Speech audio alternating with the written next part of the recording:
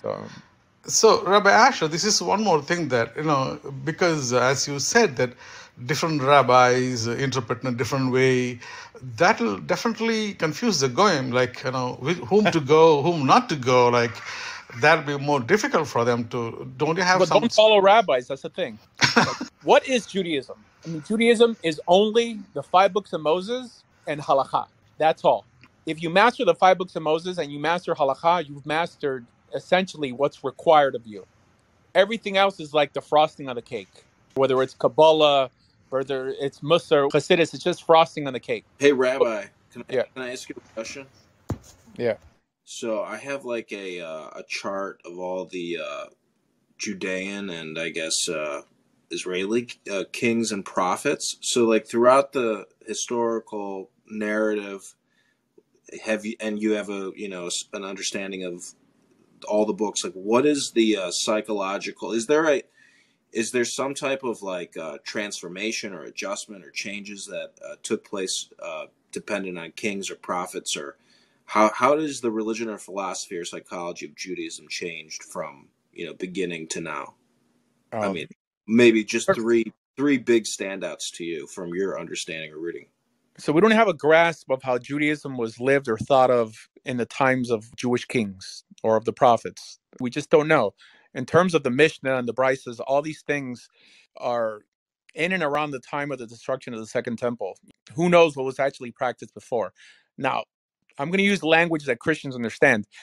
I believe in faith that the rabbis who appear in the Mishnah come from a line of rabbis who have smicha or like ordination going all the way back to Moses. I mean, I believe, and the Rambam writes in his introduction to Mishnah Torah, that even the prophets had their own court, and this law was passed by court to court all the way down. This is what we believe in faith. So once I heard a Satmar, like Hussid once teach how like Moshe Rabbeinu wore a pancake hat, and I mean, there's people who believe this. I mean, they think that Judaism was practiced back then like it was practiced today. I don't believe it at all. I believe that as long as you limit it to the Chumash and the instructions from the Sanhedrin, everything else is just secondary and it doesn't really matter. That's what's sanctioned in the Torah for us to do. And this is a rabbinic perspective. It's not a Karaite perspective. So you'll be like, well, if you don't believe in this and that, you're a Karaite. It's not true. I don't think anyone has the answer of how Judaism was practiced. I mean, we see with the mosaics how they would use Greek and Roman mythology in the tombs of the rabbis, things that no one would think of it being done post the Rambam. And then people nowadays understand Judaism from a Rambamist perspective. He was so influential that he changed Judaism completely philosophically of what God is and what God isn't, how one could refer to God, and people teach it like it was given to Moses like this. It's changed so much. That's why I don't walk around condemning people. I mean, as long as they believe in the Torah and instructions from the court, that's good enough to please God, in my opinion. so if nobody is asking anything, so let me ask you one more thing. So I know that, the concept of Messiah coming is, you said that it may not happen like what the Christianity believes. But still then, if the king comes, don't the Jews that they expected Jesus when he was alive, the story is true, when he was alive there, they're expecting him to be Messiah, then they're asking all these questions. And he was not fulfilling anything. That's why they didn't accept Jesus as Messiah. So coming king, when he comes, you think that, there won't be any wars, there will be peace, and he will set the tone of that, all these things would happen at the time? I'm going to respond from a Rambam perspective, just because if I just start telling you what I believe, I mean, I'm going to sound like a heretic. According to the Rambam, if we see that the temple's built and the Jews are coming back to their rightful place, and if this individual, this potential Messiah, partakes in all these things, causes or helps these things to occur, then it says that he's Mashiach Vadai. Like then we know he's the Messiah. Not that he's going to institute all these things. These things are just going to happen. It almost overrides our free will for God to just send someone who's going to force us to do things. It's going to have to come from us as a people, getting our act together, physically building the temple again. And then we could properly elect the king, because kings are also elected. It's not that they just declare themselves to be king, which is really what Jesus did. He said his kingdom was not of this earth. He wasn't playing with the same rules that Jews were playing with in terms of awaiting a king, a godly king like David. This is why I assume the earlier Jews didn't accept him. I don't think the whole Son of God thing would have been an issue, really.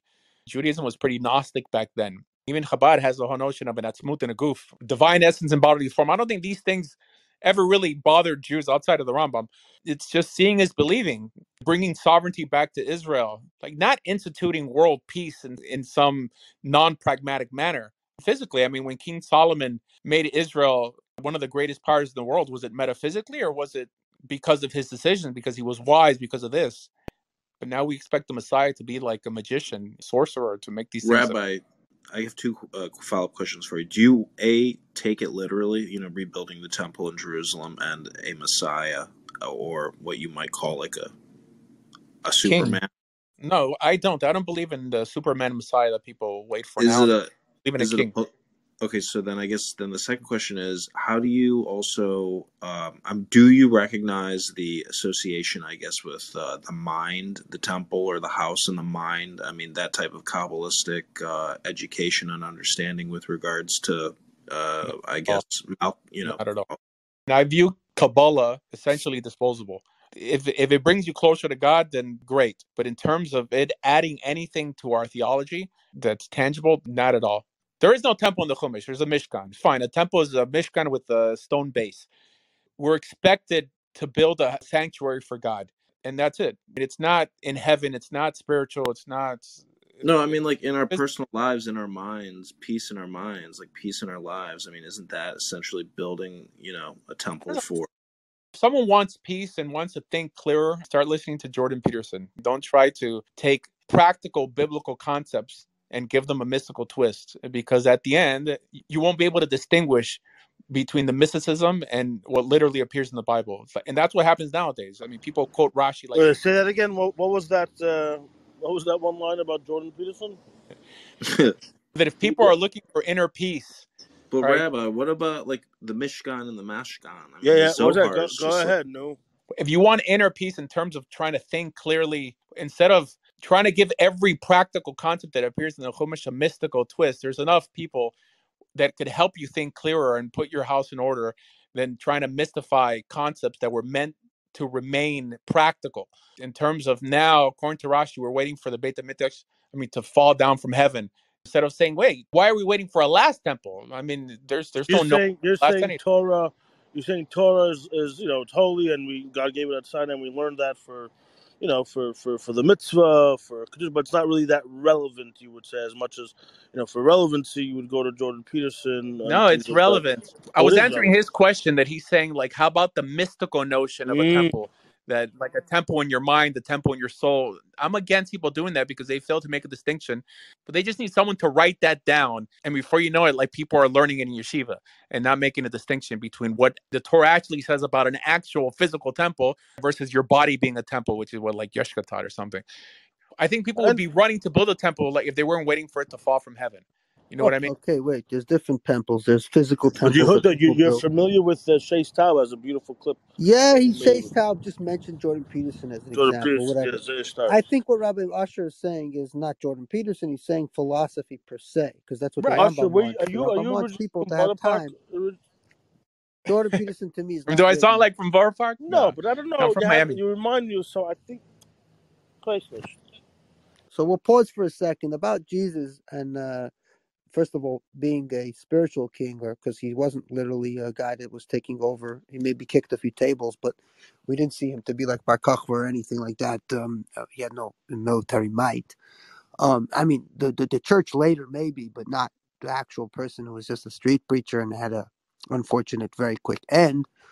But then there is, where in Judaism do we have the concept? So if you believe that there's some truth to the fact that Judaism starts after Yechezkel, which is the first prophet born outside the land from Baghdad, and his message was that because the Jews were actually, wondering if they could. Yechezkel wasn't born in Baghdad; he was born in Israel.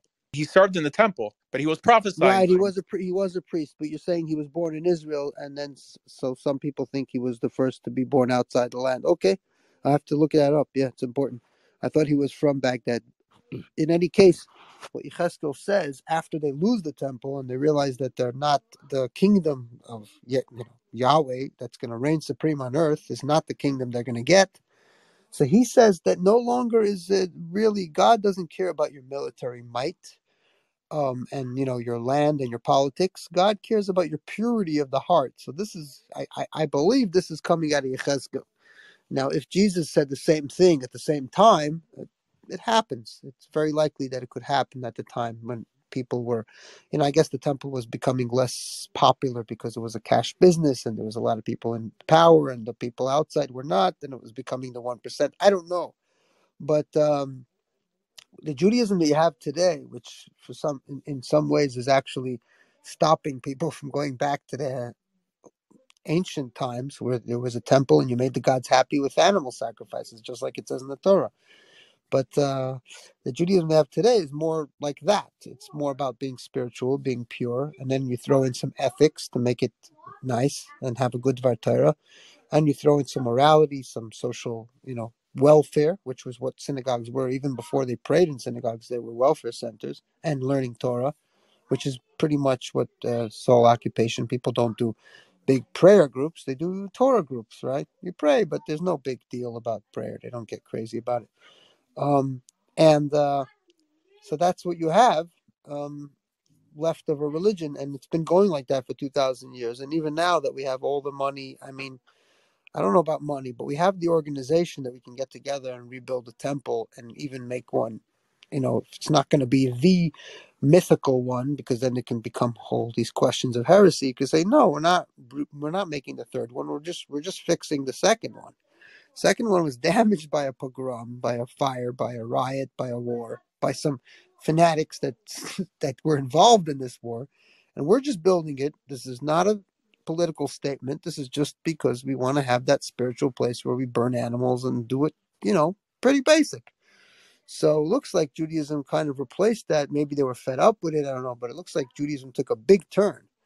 So whatever Jesus said and whatever came out of the interpreters of Jesus, whether they were Jewish or Christian, even going into Islam, you can, Yehuda, you said you want to barbecue animals. Would you actually want to partake in that or help organize that? I probably would visit, but I'm not a religious.